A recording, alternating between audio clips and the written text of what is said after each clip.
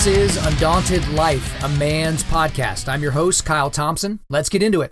All right, guys, today's episode, it's titled Jesus Didn't Exist. So I'm not pulling a fast one on you. Like, I didn't change my entire worldview or anything, so don't get all freaked out. It'll all make sense here in a little bit why I named it that. But I got to kind of go back to about a week ago when the idea for this podcast came. So this is like the third week in a row where I was going to be talking about a particular subject, and then something else happened, and I had to like scrap the whole deal and start on something new. So this story starts as many great stories do with a beef on Twitter. So I'll bring you up to speed this way. So a lot of you know who Derek Carr is. So Derek Carr is the quarterback of the Oakland Raiders, soon to be the Las Vegas Raiders. And he is obviously an outspoken Christian as well. So even before he got his huge contract, I think it was before last season or whatever, he was just been an outspoken Christian this entire time. So he's an easy target for a lot of people that are on the cultural left or the atheist left, those types of folks. And the story started with him, and then it ended with a guy named Arian Foster. So you probably know who Arian Foster is. He's a now retired running back, but he spent, I think it was 6 seasons with the Texans as a running back and 1 season with the Dolphins. Made the Pro Bowl a couple of times, led the league in touchdowns a few times, so had a decent career. This is a guy who ESPN made him a hero during his career because he came out of the closet as atheist. Like, that's kind of how ESPN treated this. Like, he was some sort of hero. It's like, you know, you got Martin Luther King, Gandhi, and then this guy. That's kind of like how it goes with a lot of different people, right? So he comes out as atheist. He's seen as a hero for being so bold to do something like that. You know, a guy that was raised Muslim and then now is living as an atheist, which, interestingly enough, I wonder if he believes or knows that the Muslim faith thinks that he's an apostate that should die now, but I'll digress from that point. So here's how the story started. So Derek Carr put a tweet out there, and so I'll read the tweet to you, and then I'll read kind of where it all went from there. So the tweet read this by Derek Carr: "I've seen with my eyes what miraculous things happen in the name of Jesus. There is no harsh word or smart person that can take that away." Okay, so, I mean, not really a crazy statement by anyone who is a member of the Christian faith and has a discipleship set up with Jesus. But Arian Foster, who, you know, is no longer relevant in terms of the NFL, he decided he needed to subtweet Derek Carr, and he subtweeted it and said simply, AKA confirmation bias. So obviously the atheist is trying to get over with kind of like a cheeky comment against a well-known and famous Christian. And so I responded to Arian Foster, not something that I normally do anymore. I don't really try to get into Twitter battles with anybody, but I was just like being sarcastic with him. And this was my response. I said, "Man, you're so woke. I mean, you have no baseline understanding of your own worldview or how you came to it, but yeah, sure, so woke." And so that's what I tweeted back, and I just kind of left it, because that's the thing, is this is a guy who's operating as an atheist, but he doesn't have the foggiest idea of where his worldview comes from. He just doesn't have an idea. He's operating under Western constraints within his brain without even the foggiest clue as to how those constraints got there. Kind of, you know, the whole Judeo-Christian influence of the world he's even living in the country he made his millions in, right? And Foster apparently didn't think that was good enough just to leave it there, so he subtweeted me, posted it for all his followers, and says, "This bout as deep as a pothole." So obviously this guy is quite the theologian, quite the scholar. So "This bout as deep as a pothole." And so I responded to him as well, because, you know, I was like, okay, if we're gonna go there, like let's keep this going, and let's try to be cogent, let's try to be polite. But I basically said this in response to Arian Foster: "You attack a disciple of Christ for his historically facts-based belief system, but you couldn't even fully articulate how an evolutionary biologist or naturalist comes to understand morality if you tried. Deep enough, or shall we keep digging?" And he came right back and said, "Let's dig. You're asserting that it's a, quote, historically fact-based," and try to follow me. It's kind of broken up English a little bit here, but this is what he said: "Theologians don't agree on this. Even if I granted that, lends no credence or zero credence to modern day. Also, demonstrably false things in there. And morality is based on societal norms. Even your Bible proves this." So my response to him after that, and this is kind of where it starts to flame out, this was my response: historically verifiable facts. Jesus of Nazareth existed. He ministered publicly for around 3 years. He was crucified under Roman rule. He died. He was placed in a tomb. Over 500 people saw him alive a few days later. All has been disputed, but none disproven. He went pretty quiet. after that one. So I'm not going to say I just kind of threw down the gauntlet and all that, but maybe he just lost interest in the conversation. Who knows? But he goes pretty quiet, and that seems kind of par for the course. But I even invited him to speak offline. Hey, I know that nobody changes their opinions based on what somebody just puts out there on Twitter, or very few people would rather. And I invited to have a discussion, send a DM with my phone number or whatever.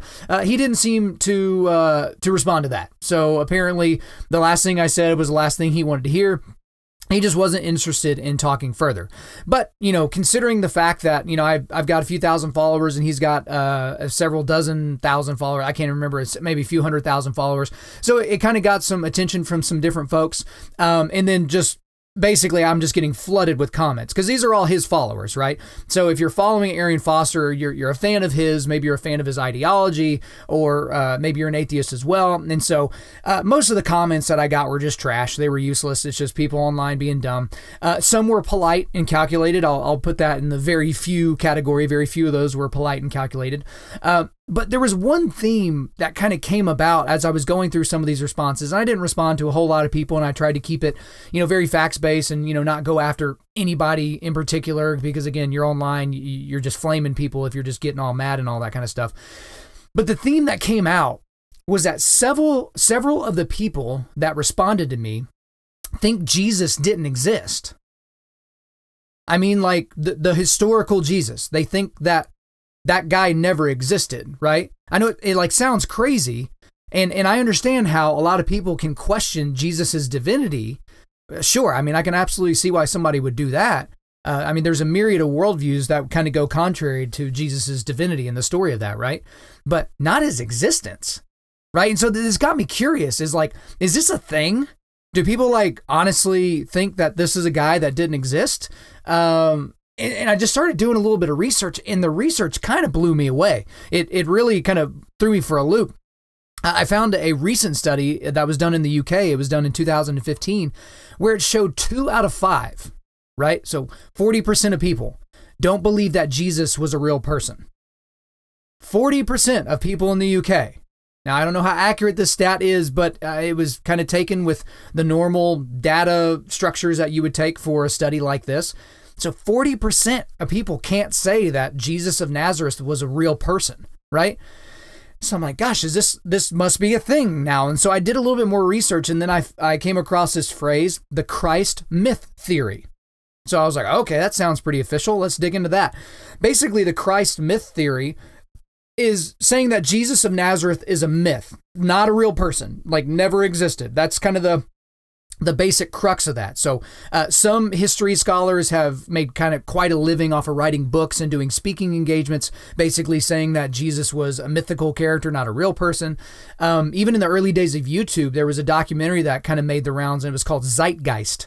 And so it made this same assertion. So in the same thing, they were obviously talking about 9/11 in this documentary and all these different things. It was basically a conspiracy theory documentary, but they also threw in this Christ myth theory. The Zeitgeist documentary said that the story of Jesus was basically stolen from Egyptian mythology, the stories of Horus and of Osiris and that type of thing. And then they just kind of put it all together, and there you have Jesus. But I guess people that are Christ myth people, they can kind of be put into 2 different camps. And so the first camp is that Jesus might have existed.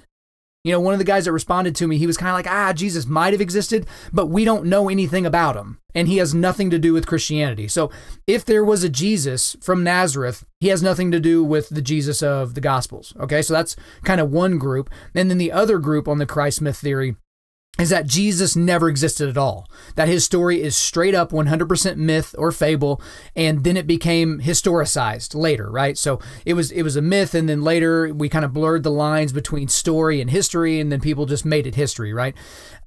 This is just the crazy thing, is that you can't even get to the question of the divinity of Jesus, which is the core question for humanity, right? I mean, that is not a hyperbolic thing for me to say. The core question for all of us is Jesus divine? Because if he is binary at that point, if he is, then we got to follow him. That would be the only logical conclusion. And if he's not, then we're basically highly evolved monkeys, right? But the thing is you can't even get to that question unless you get to the historicity of Jesus. Because some people think that historically Jesus was not a real person. And so as I was thinking through this and thinking through especially how I was going to respond to this guy that was actually very, very polite and was a pleasure to speak with. He's a guy who didn't want to talk offline. He wanted to make sure it was all out there for the world to see. But I thought of 10 questions that need answers. So if Jesus of Nazareth never existed, here are 10 things that we need answers for somehow. Like we've got to get these answers from somewhere, and we're not just going to get them from sitting around. And so I want to take you through these 10 questions here, and I want you to ask yourself as I'm going through these questions, would you have known the answers to these, or would you have even thought to bring this up in a debate of some kind? So just be thinking through that as I go through these. So here's the first question. If Jesus of Nazareth never existed, then why do the overwhelming majority of ancient world scholars believe that a man named Jesus, who was from Nazareth, was an actual person that existed? Okay? There are no serious ancient scholars or historians that believe otherwise, guys. There really aren't any. And I give you that caveat, serious ancient scholars, right? There are people, like I mentioned earlier, they've made their career off of the claims that Jesus might have not existed, which is basically helping people with their worldview, because if Jesus never existed, it answers a lot of moral questions that people may have, or qualms with the church, or guilt about not going, blah, blah, blah, blah, blah. But almost all, right? I mean, his historical significance-wise, almost all Near East and New Testament scholars believe the historicity of Jesus is completely certain. Like, one of the dumbest things you could possibly do is challenge it. That's basically their position. I mean, there's 3 huge, voluminous books that really talk about this specifically. So the 3 that I found that are really cited a lot are the historical reliability of the Gospels. That's the first one. The second one is on the historicity of Jesus, why we might have reason for doubt. So obviously this is person coming from a more skeptic point of view, but eventually comes around to believing that this was a real person. And the third is the classical world, an epic history from Homer to Hadrian. So this is just a straight history book. This is not a theology book. This is not trying to convert anyone to Christianity. This is just basically we're looking at the history of the ancient world, which Jesus is a large part of. So that's the first question. So let's go ahead and get into the second question, okay? If Jesus of Nazareth never existed, then why is it that the life, crucifixion, and death of Jesus of Nazareth is the most widely attested to event in all ancient history? Okay? This is a very, very important question. Because when you're looking at ancient texts, you have to look at how those texts were preserved. You have to look at how those were transcribed, how they were passed down. And there's a reality here. There are just things in history, things that we heard in humanities class or ancient history class or anything like that, that we don't even question. We don't have pictures. We don't have video. We don't have eyewitness accounts of people that we knew that are like first-person eyewitness accounts or anything like that. All we have is what was transcribed and written down, right? And then we also have to remember that things that were written down in ancient history is very, very different than we write things down now. We live in the laziest research culture on the planet. I mean, you can find out just about anything you want on the planet just sitting in your underwear on your couch at home, right? You don't have to actually go and search for anything. But here's the thing. There's more evidence to show that Jesus was a real person from Nazareth, that he was crucified on a Roman cross and died, than there is evidence that the Battle of Thermopylae ever happened, right? So King Leonidas and the 300 and that whole thing, there's way more evidence to suggest that didn't happen as opposed to Jesus living, right? Like there are literally more attestations to the historicity of the claim that Jesus was a real person than there is that Julius Caesar was murdered on the floors of the Senate. Like, there's way more to attest to that. That's one of the most famous happenings in the history of humanity, right? And little factoid, he actually wasn't killed on the floors of the regular Senate. He was killed at a Senate meeting, but it wasn't held at the normal Senate chambers that day. The day that Julius Caesar died, it was held on another place. You don't really see that in a lot of television shows, right? And even like, look at Alexander the Great. That's another one of the most famous people in the history of humankind. There's more evidence that Jesus of Nazareth was a real person than there is that Alexander the Great became king at the age of 20. That's one of the most famous parts about Alexander the Great's life. But no one really questions those things, right? Like the Battle of Thermopylae and Julius Caesar and everything that happened in ancient Rome and Alexander the Great and Attila the Hun and all these different things. No one really questions any of the things around those people's life, even if they kind of seem a little bit folklorish, right? But again, you have to ask yourself the question, if Jesus of Nazareth never existed, then why is it that the life, crucifixion, and death of Jesus of Nazareth is the most widely attested to event in all of ancient history? Okay, move on to question 3. If Jesus of Nazareth never existed, then why have the historical records enclosed in the New Testament not been disproven by now? I mean, just think about it. The New Testament documents, you guys, those are the most scrutinized documents and writings in all of human history, in all of humanity. Like, people would like nothing more than to completely disprove and tear apart the gospel accounts of Jesus' life, right? And yet, there's been no practice. So history, archaeology, anthropology, science, I mean, just pick a medium. None of them can disprove the claims that are made there. Like the claims or the historical things surrounding what was going on in that part of the world. Nothing can show that it was false. I mean, here's the thing. You've probably heard this before. People say that the Gospels were written hundreds of years after Jesus died. I mean, you may have heard that in your Comp 1 class in college or something like that. And if you didn't have a really robust understanding of the Gospels, you may have believed them. But that's one of the most ridiculous things you could possibly say, and it's just flat out wrong. I mean, we see in Paul's writings, which were in the very first century, it shows that people believed in the divinity of Jesus right after Jesus' resurrection. I mean, that's kind of the thing. If you say you're going to come back from the dead and you do it, it's like, all right, we're going to go ahead and believe this person and what they say. If he says he's God, okay, I'm good with that at that point. I mean, and just think about it as well. If these things were written hundreds of years later, then wouldn't you mention the Roman sack of Jerusalem in 70 AD? I mean, this is something that a lot of us have heard of if you know a lot about ancient history. On August 6th of the 70th year after death, or 70 AD rather, sorry, a little tongue-tied. But that was when Rome went in and sacked the city of Jerusalem. It was one of the most insane things that have ever happened in the history of the planet up to that point. So the fact that you don't see that mentioned in the New Testament, you don't see that in Paul's letters, you don't see that in any of the Gospels, is an unbelievable oversight. If it actually was written way later, right? So just think about it. If you were writing a history of, we'll say, the last 100 years of American life, right? So the last 100 years of American history, okay? Wouldn't you include 9/11? Wouldn't that be kind of like one of the most important and crazy things that ever happened in the history of the United States, especially the last 100 years, right? Or just, what if you went back all the way to the founding of our country, right? Go back to the late 1700s. Like, wouldn't you mention 9/11 even amongst the pantheon of the other things that have happened historically for our country? So the idea that these things were written so far after the fact, it's just so stupid. But, you know, somebody smart or somebody with a PhD after their name says it, and then it's like, oh, maybe it's real. So again, if Jesus of Nazareth never existed, then why have the historical records enclosed in the New Testament not been disproven by now? That you got to have an answer for that question if you're going to claim something like that. So let's move to the fourth question, okay? If Jesus of Nazareth never existed, then why do Josephus and Tacitus make mention of Jesus in their writings? Okay, so you may know those names, but I'll go ahead and go into who those guys are. So Josephus is a Jewish historian, a very, very famous Jewish historian. And as a Jewish historian, there's really no reason for him to corroborate something that aids Jesus's followers, you know, so let's go ahead and start there. So he wrote the Antiquities of the Jews. And so that was written in the late 1st century. And in his writings, he mentions Jesus 3 times. And his writings, it wasn't like a book. It was like an encyclopedia's worth of stuff on the history of the Jews, right? So he mentions Jesus first as the brother of James, right? So there's mention of him there. There's also mention of John the Baptist and his role in early Christianity and kind of how he attached relationally to Jesus. And also there's the Testimonium Flavianum. So that's basically means the testimony of Flavian Josephus. And this is a passage that's found in the 18th book of his volume of the Antiquities of the Jews, and it's in chapter 3.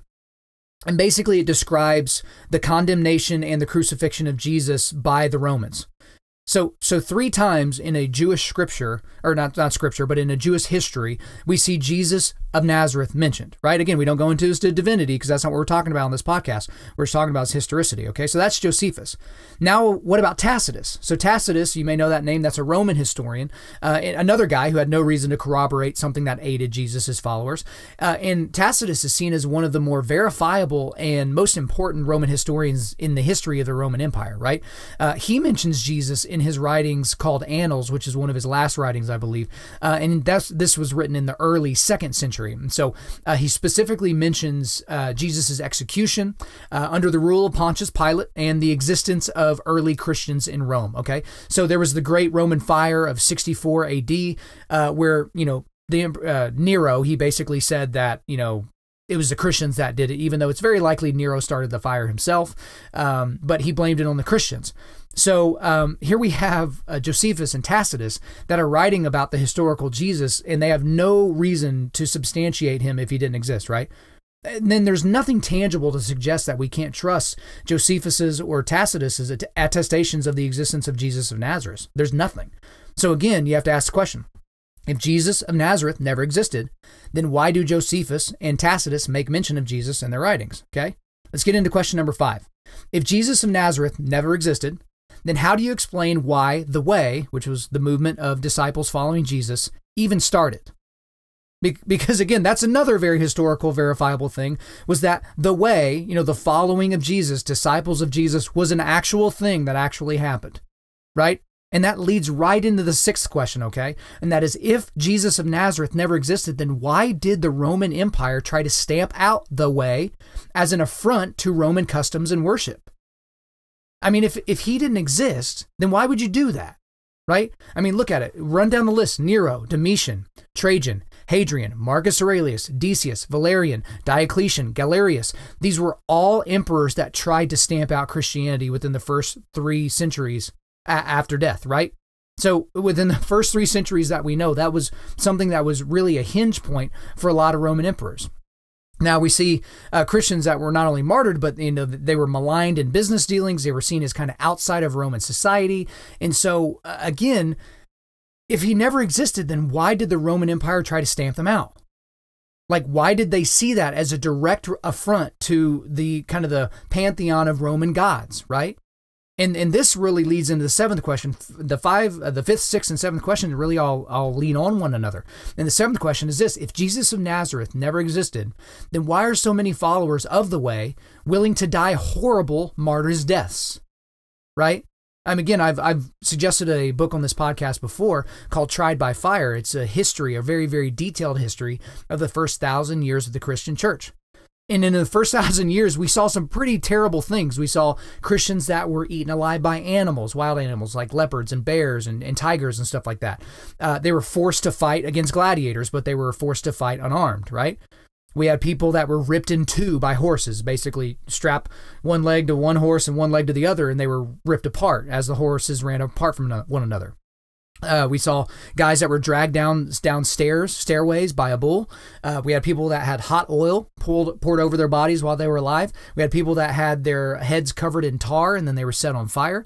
I mean, we can't assume that thousands and thousands of people died in the first several centuries for the worship of someone specific if that someone specific never actually lived. Like, that's absurd. That's a really, really stupid thing to say. So you have to explain all the martyrs. Because if Jesus never existed, then why were so many of the followers of the Way willing to die these horrible deaths? I mean, we don't have this long historical records of these people, basically being dragged to their deaths, kicking and screaming. A lot of these people walked calmly to their deaths. I've talked about that before. They just walked calmly. Some of them were singing hymns. They were relaxing. This was like an extension of their worship to Jesus, that they could possibly die in a way that would be honoring to him. You know what I mean? So you got to have an answer for that. So let's get into the 8th question here. If Jesus of Nazareth didn't exist, then how do you explain the writings of Celsus in the 2nd century? So, if you don't know who Celsus is, and no reason why you should, he's a 2nd century Greek philosopher, okay? Not really a major one, but he was one, right? He put some stuff out there, and we're talking about him 2,000 years later, pretty much. So, this guy was a pagan. But his kind of claim to fame is he was the first writer that refuted the divinity of Jesus, right?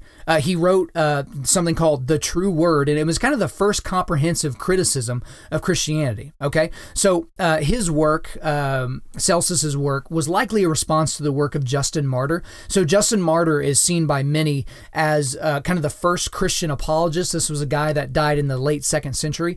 And so a lot of the work that was done by Celsus was seen kind of as a response, so they were kind of bickering back and forth. But here's the interesting thing about Celsus. Again, a pagan who thought Christianity was absurd. He thought his followers were ridiculous. But this guy never refutes Jesus's existence. Like, ever. Not once. He doesn't think that this was a fable that some people kind of like made up that this guy even existed. He didn't think he was divine by any stretch of the imagination. This guy pretty much worshiped the sun and the dirt, right? But he never refuted his existence. But if Jesus never existed, how do you explain the fact that Celsus wrote about him in the 2nd century? How do you do that, right? Let's get into the second to last question here. And that is, if Jesus of Nazareth didn't exist, then what is the explanation for why 7th century rabbis shunned the thought of Jesus' name being able to provide healing as per the writings of the Talmud? Okay. So again, in the 7th century rabbis, it was kind of brought up that people were being healed in Jesus' name, that there was like healing power using the name of Jesus. And they wrote about it all the way back in the Talmud, okay? But if he didn't exist, then why would we be scared about people using his name? If he didn't exist, why would they do that? It wouldn't make a lot of sense, would it? And so let's get right in here to the last question, okay? So here's question number 10 that I would ask for people. If Jesus of Nazareth didn't exist, how can you logically or realistically explain why some of us worship him 2,000 plus years later? And this is probably the most important question, right? How can you logically explain that? I mean, explain that tidal wave of logic to me, because apparently I'm a little bit too simple to get it, right? Because there's no reason why the way should have survived the 1st century. There's just no reason for it. If you look at everything that was stacked against followers of Jesus at this point, namely the Roman Empire, how in the world did it make it out of the 1st century? And if by some miracle it made it out of the 1st century, how could it have made it through the next two, the 2nd and 3rd century? There's really no reason to explain that, right? There's not a reason for that, especially if this Jesus person didn't exist. And so here's the deal: is essentially if you take even the existence of Jesus of Nazareth out of history, right? So just erase it completely from history. It literally creates thousands of questions and points that can't be explained. It creates way more questions than it answers, right? If you just completely wipe them away. So here's the thing. If you believe that a man named Jesus from the town of Nazareth never existed, you are flying in the face of considerable historical facts and even just basic logic and reasoning at this point. So here's the thing, and as I'm sure you would agree, as I mentioned earlier, if you can't come to the realization that Jesus was a real person that existed at some point on the planet, then there's no reason to discuss his divinity, right? But this is such an important question because you have to be able to ask yourself, before you listen to this podcast, did you have good defenses of the historicity of Jesus? Because we really can't take anything for granted anymore, right? With the way culture and with the climate kind of around Christianity, especially in the West, especially in America, with politics getting very, very divisive and Democrats going way, way, way left and some Republicans going way right, we can't take anything for granted. Like, we've been walking around, I certainly was, thinking that, it's a foregone conclusion that Jesus was a real person. Everyone just has a problem with whether or not he was divine. And that's not the case at all. Like, not even a little bit, okay? And the thing about it is all this kind of can fall into this conspiracy theory nonsense. I mean, and we've all heard about different conspiracy theories, and I don't want to go into any of them just because it'll lend them credence. But I do want to bring up a story that I remember that Andy Stanley told, and it was a story from whenever he was in divinity school, so whenever he was going to seminary so that he could eventually become a preacher. And so as he's going through one of his classes, one of the professors basically was talking about how you can't start transferring a story into being something of fable or folklore until the last eyewitness dies, right? So if we're making claims about Jesus's divinity or we're making claims that he was resurrected from the dead, we're going to wait for that 500th person to die, right? Because again, it's recorded in the New Testament that 500 people saw him resurrected, right? Not just the apostles. And so if that's the case, then if you were going to make something up about Jesus, you would have to wait until all of the eyewitnesses were killed or until they all died, right? That would be how you would be able to get that, because then there would be no one to refute what you were saying. And so Andy Stanley's professor, so again, I'm just trying to think through the years. It was probably in the 80s when he was going through seminary school. But he basically said that within their generation, that they would see people that would deny that the Holocaust ever existed. This is what the professor was saying. And pretty much everyone in the class started laughing. Like, that is such an absurd thing. Like, I mean, we have video and we have eyewitness accounts and we have all these pictures like that the Holocaust was a real thing. But this professor said, you just watch as the as the people who were eyewitnesses start to die, we're going to see some of those things come out. And so even if you just look in the last few years, we've lost just about every Holocaust survivor that there is, right? And every year, there seem to be more and more people that believe that the Holocaust never happened. It is one of the dumbest and one of the most mind-numbing realizations that people think this way, but it's real. People actually think the Holocaust didn't happen. That, Auschwitz and all these different pictures we have and, all the different videos that we have of the prison camps and the concentration camps and all the different, death pits and all those things, they think all that was basically shot in a Hollywood studio. Like, I'm not making this up. This sounds ridiculous. It's ridiculous even saying it. I feel like I'm becoming dumber by even saying this out loud.